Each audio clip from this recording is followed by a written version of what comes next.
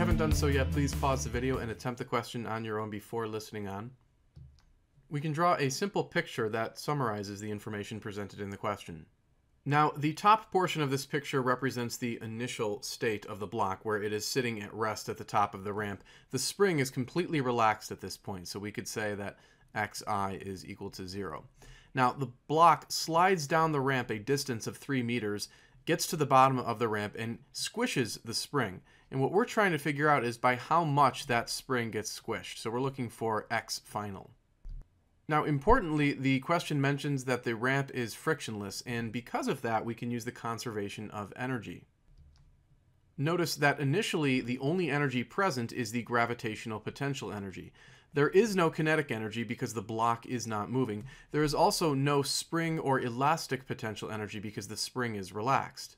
On the other hand, once the block slides down the ramp, there is no longer any gravitational potential energy because it's at the bottom of the ramp, but there is definitely spring or elastic potential energy because now the spring is compressed. So at the top, we have the gravitational potential energy. At the bottom, we have the spring potential energy.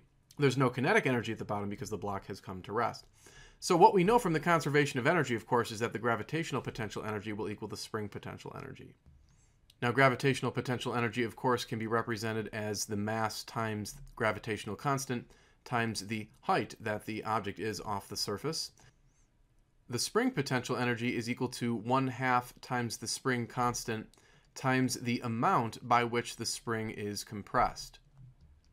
We'll notice, of course, that delta x is the same thing as x final minus x initial, but from our picture in our earlier discussion, we know that x initial is 0. So this would cancel out, and we would be essentially left with just xf. So we can substitute xf in for delta x. And indeed, our goal is to solve for xf, and to begin to do that, we could multiply both sides of the equation by 2 so that we can cancel out the 1/2 on the right side. We can then divide both sides of the equation by k, and then finally we can take the square root of both sides, and what that will do, of course, is isolate xf.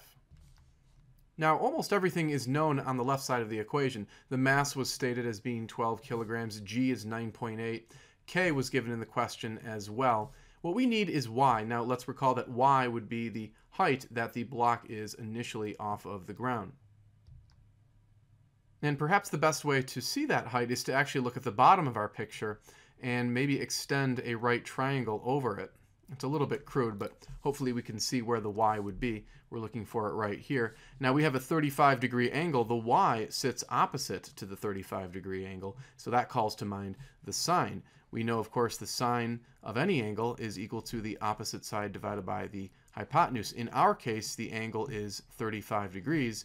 The opposite side is y, and then the hypotenuse you can see is marked as 3 meters. That was the distance that the block slid down the ramp.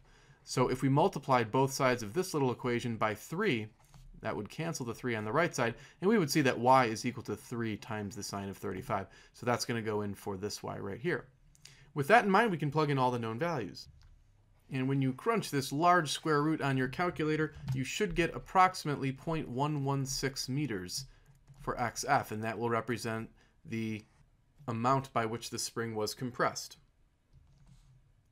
Thanks for watching the video. If you liked it, please subscribe so you can stay tuned for additional questions. Also, you're welcome to send in your own question to the email address listed on the screen.